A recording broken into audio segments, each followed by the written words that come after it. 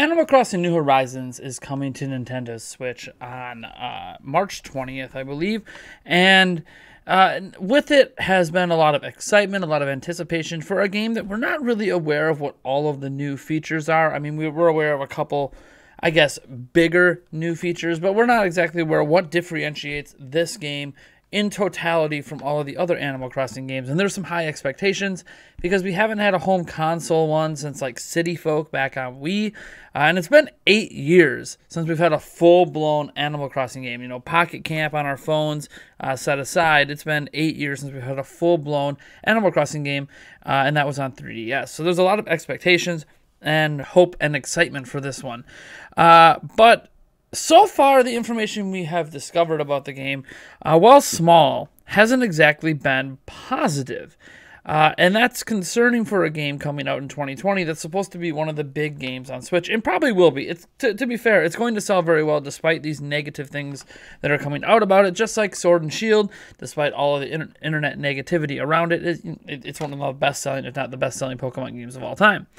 So let's get into what the news is so we can fairly look at this from a consumer perspective and why these things are actually bad, and especially bad for a game considering how many hours you're supposed to really sink into a game like Animal Crossing, which is hundreds, if not thousands.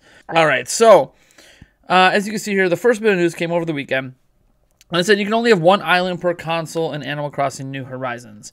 Now, this was discovered on, I believe, the Australian official website. Let's read what it says about it on the Australian official website. It says, up to 8 players with registered accounts on a Nintendo Switch console can live on one shared island, and up to 4 residents of one island can play simultaneously on one console. Please note, only one island can exist per Nintendo Switch console, irrespective of the number of user accounts registered to or copies of the game used on one console. So that's obviously a point of contention. Let's just read what else it says for context. One Nintendo Switch and one copy of the game is required for each island. Alternatively, up to 8 people can play together on one island via local wireless or online play. Local wireless play requires one console and one copy of the software per player. Internet connection required during online play. To use online services, you must have a Nintendo account and accept a related agreement. Nintendo account privacy policy applies. Some online services may not be available in all countries. Online play requires a paid online membership. So what I get from this is that it doesn't matter if, as an example, my daughter has a Switch, right? And I have a Switch. And she wants to put her account on my Switch like it is, and she wants to play her island of Animal Crossing, but then wants to play it on my Switch because we happen to be in a situation where she doesn't have access to her Switch.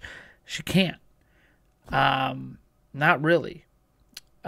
Because she needs to be able to access the other Switch to gain access to that island over wireless play. And even then, is it going to show up properly as still her, even though she's using her account? No, she'll be stuck playing on my island on my Switch. This is weird because this is one of the first times I can remember that if you have multiple people play on a system, they can't have their own save file, basically, is what this is. They can exist, but they can't exist in their own thing. It's a shared island per console. That is a very strange decision. Now, it's not strange to allow that as an option, but it shouldn't be the only option for families like me that maybe we don't want to share our island with our children, and we want our children to have their own island, and then we want to have our island with our friends or whatever. We can't really do that on the same system. We have to go through all this hullabaloo of playing online and other people hosting, and it's not exactly the shared experience or the individualized experience that I think we've all come to expect from Nintendo games over time. And I get that for most of us, this probably won't be a big deal because we don't share our Switches. We don't use multiple accounts on our Switches. As a parent, that's obviously something I deal with, but that's not something that is necessarily common with a lot of people that watch my videos. So I can see how this might not be a major concern for you. But this next one is, and this is a major concern for everyone playing Animal Crossing the same way it was for Splatoon 2. Alright, it says you're on Nintendo Life that you might not be able to transfer Animal Crossing New Horizons save data to another Switch.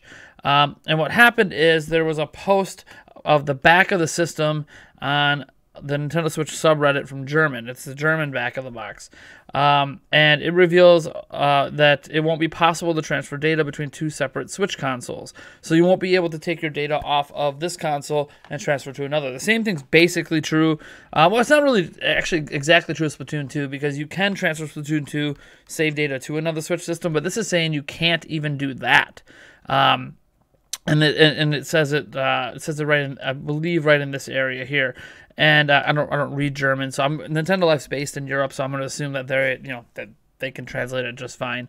Obviously, if you played Animal Crossing in the past, you know it demands a lot of your time. So if this is in fact true, it means you won't be able to carry your save file across to newer systems. So if you get a Switch Pro or whatever in the future, you won't be able to transfer your save data, at least as this is currently stating, from your current Switch to another one. Or if you want to switch over to a Lite, because there's people who likes to transfer data back and forth, and the cloud save system makes that convenient, you won't be able to do that here. Because here's the thing, we already know this doesn't support cloud backups. It's even noted here in the article. It says Nintendo has already confirmed the upcoming Switch release won't be compatible with cloud backups either, in order to avoid manipulation of time, which I don't know why Nintendo even cares about if people are manipulating time. It's been something people have been doing in Animal Crossing, dating all the way back to the original release on GameCube. It's been a fundamental thing that people have done with it all these years. I don't know why Nintendo cares if we do it or not. It's part of us enjoying the game. It's not like we're cheating. It's not like this is a online competitive game. It'd be different if this was like an online competitive game. It's a personalized experience, or one you now share with friends. I don't really know why time manipulation matters to Nintendo so much, especially since they, at least as far as we're aware, are not putting microtransactions in this version of the game. So I can understand if time manipulation could affect their ability to earn revenue for certain items, but that's not been the case. I don't understand why Nintendo just doesn't do cloud backups for every game. I didn't understand it for Splatoon. I mean, I understand how Splatoon is built. It makes it harder to do it, but Splatoon should have never been built that way. Same thing with Animal Crossing. So this is a big deal. If we can't even transfer to another Switch system, like locally, that is a problem. That is a big problem, and one that Nintendo should not be just, it's okay, wash our hands of it. Doesn't matter. It does matter. It's important that we can protect our data. Just like it's important that people think game preservation and ROMs and stuff should be left alone, because, we want to make sure every game that's ever released is available for everyone for all time. This is also one of those things where, hey, whatever we create, it would be really nice if we could do something about it. And that's what sucks, is that stuff like this, like decisions like this, kind of justifies the existence of Nintendo Switch hackers. Because you know what? Nintendo Switch hackers, they don't care. They laugh at news like this. Because you know what? They already have homebrew on their system, and they can back up all their files locally to a PC. Like, hackers can do something that is a convenience for consumers that Nintendo is just taking away. And I think that's what's really frustrating about this news. Because Animal Crossing, again, it's the biggest thing Nintendo has coming probably for the entire first half of this year. There'll be some other games and stuff like that. I believe Doom Eternal is supposed to come out basically the same day. I know there's going to be other games as well. The Wonderful 101, I believe, that just got funded on Kickstarter, is going to be out on Switch before June, basically. But why is Nintendo's biggest release, their big seller, treating consumers this way? And again, I don't think this is going to affect sales. I really don't think there's going to be people who be like, oh, we're not going to buy Animal Crossing now because I can't transfer my save data. But it does, man, with a system you can drop, and memory cards that could get corrupted, and like all this stuff that you can't back it up, you can't transfer. This is concerning. And you combine this with the fact that, they're just making it so you can only, have one island per Switch. You couldn't even do 2 or 3 and have different groups of people if you want. Like, that's just, I hate it. I don't know what else to say. I hate what they have announced, or at least drip fed out there about this game. Even though the actual gameplay is probably going to be great, the actual game itself is going to be good. They're going to be fantastic. It might even be the best Animal Crossing game ever made, for all we know. But man, like, these are some bare bones features, and they're just, nope, sorry. Sometimes Nintendo is just going to Nintendo things, and usually when people say that, it's in a negative context, and I hate bringing negativity, but that's what's happening. So, You guys let me know what you think about this news down in the comments below. I'm a little frustrated. I'm still excited for the game. Let's just be honest. I'm still picking up Animal Crossing New Horizons.